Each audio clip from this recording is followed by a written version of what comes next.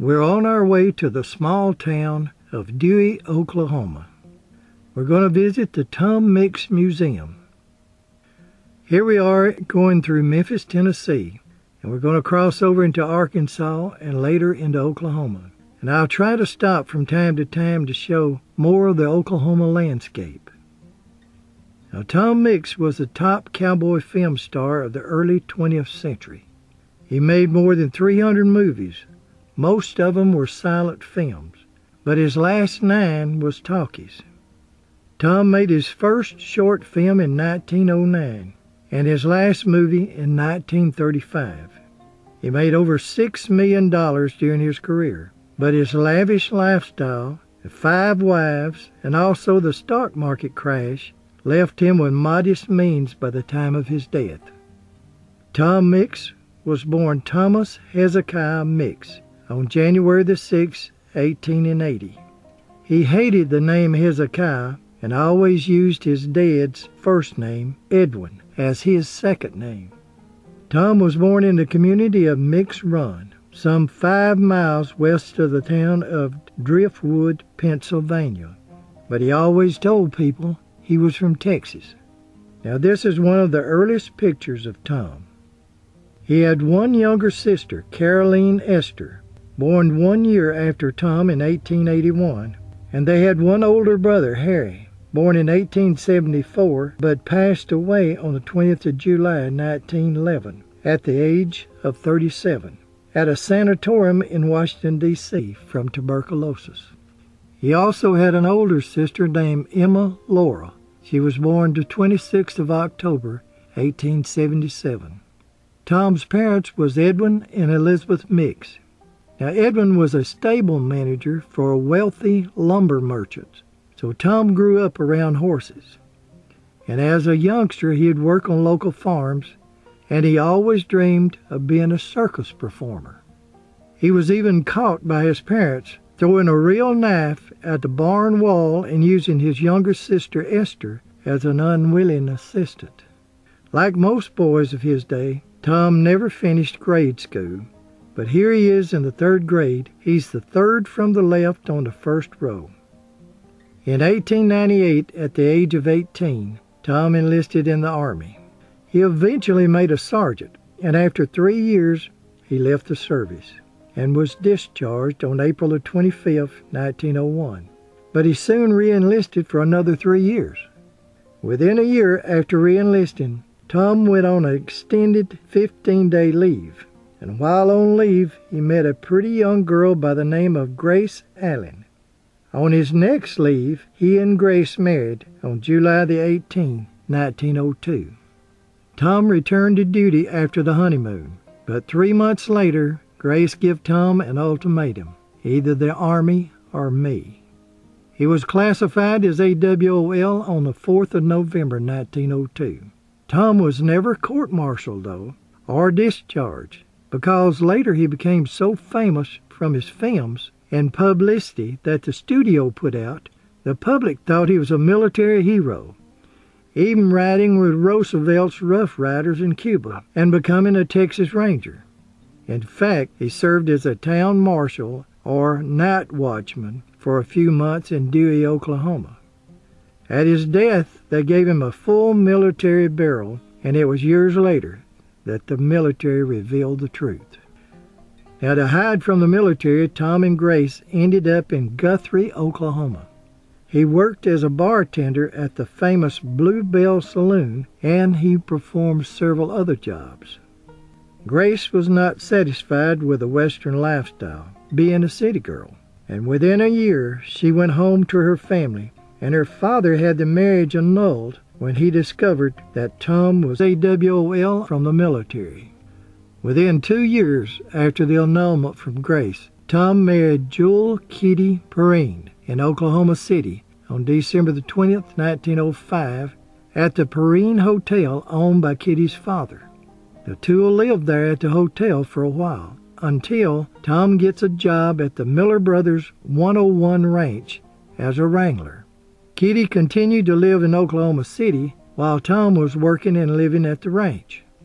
Part of Tom's job was to escort ranch guests around and share the ranch history with the visitors.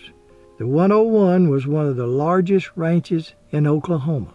It even had a Wild West traveling show, which Tom will eventually join. In the meantime, Kitty was left wondering if she had a husband or not. So she soon filed for divorce in 1906 after less than a year's marriage. After the divorce from Kitty, he became reacquainted with Olive Stokes, who performed as a cowgirl in a Wild West show. After a short courtship, and on January the 19th, 1909, the two were married in Medora, North Dakota, while they were performing together.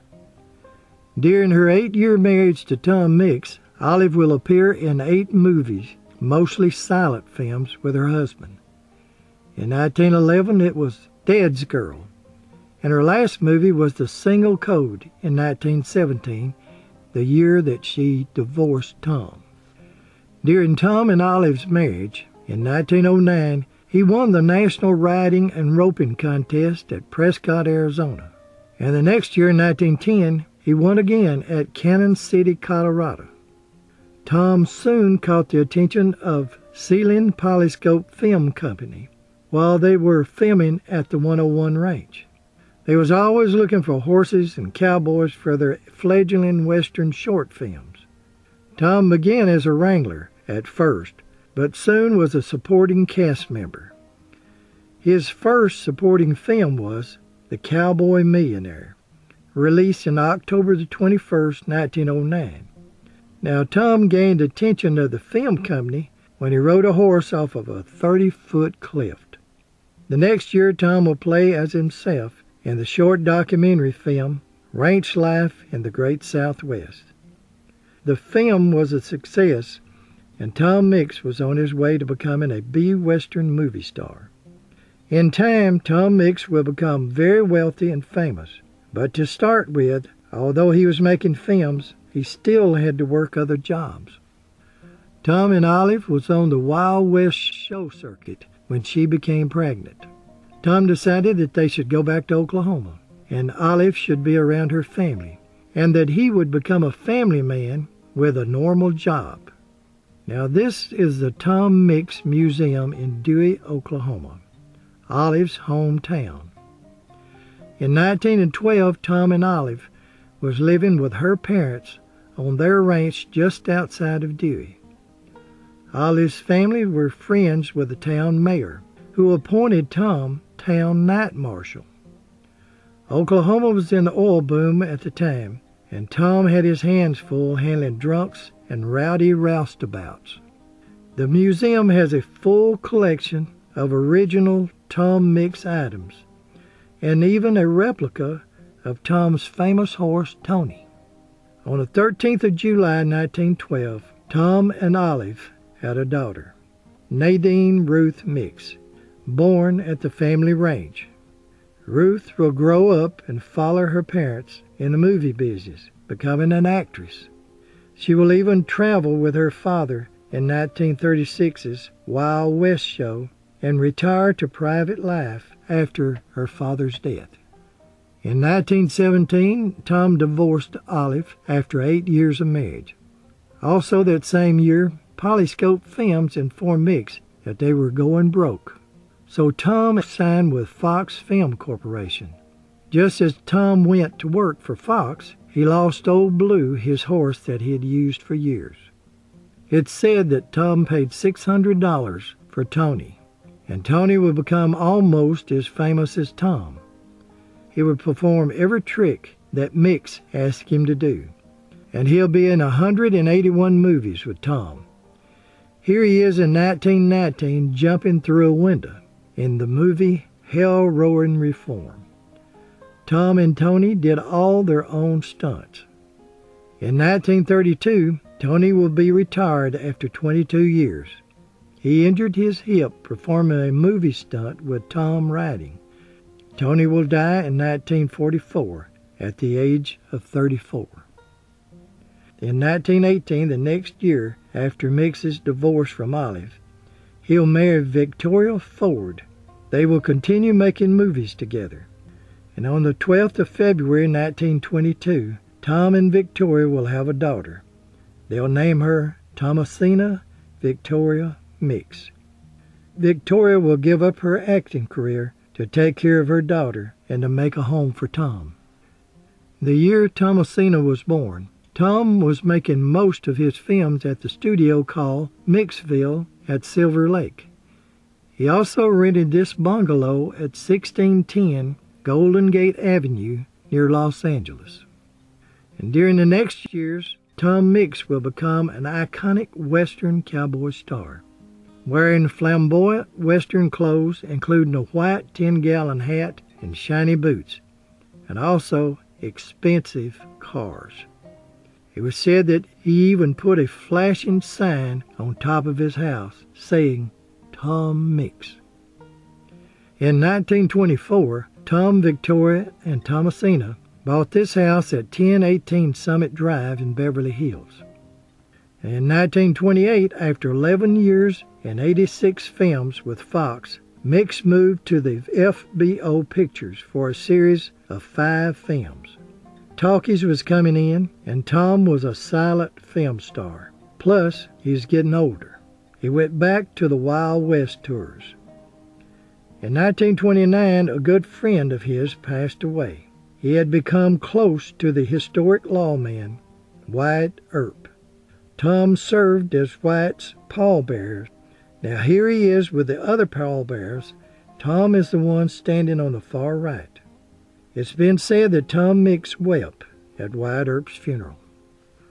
In 1988, the movie Sunset depicted the friendship between Mix and Earp. Bruce Willis played Tom Mix and James Garner as Wyatt Earp. Also in 1929, when the stock market crashed, Mix lost most of his fortune. He spent 2 years working with the Wild West shows. It is said that Tom was making $20,000 per week with his own railroad car and also one for Tony. It was what Tom Mix really loved. It was far enough from the crowd, no one could see that he was getting older. And he loved the applause of the crowd. He had given up the movies when in 1931 he got a call to come back and do 5 more.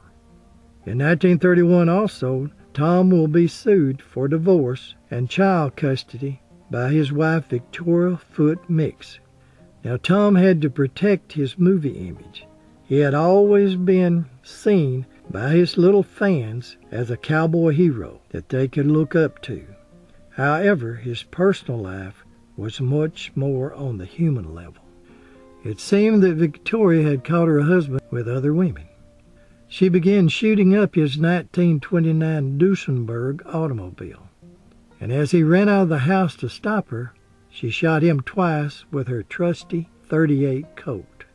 He was rushed to the Clara Barton Hospital in Hollywood. It cost him and Fox Studios plenty to keep the story covered up. The doctors thought he was going to die. They even had his death certificate wrote out, but didn't have to sign it. He recovered. On February the 15th, 1932, Tom wasted no time and married Mabel Ward, a circus aerialist in Yuma, Arizona. In 1933, Tom signed a contract with Ralston Purina Company to produce a radio program entitled Tom Mix's Ralston Straight Shooters. The program will last for 10 years even after Tom's death because he never appeared on the show. An actor played Tom Mix. In 1935, Tom Mix will appear in his last film, The Miracle Rider. At the age of 55, Tom starred in his own Wild West circus. However, it was still in the Depression years, and the circus was losing money. Although money was becoming scarce, Tom continued to be his extravagant self.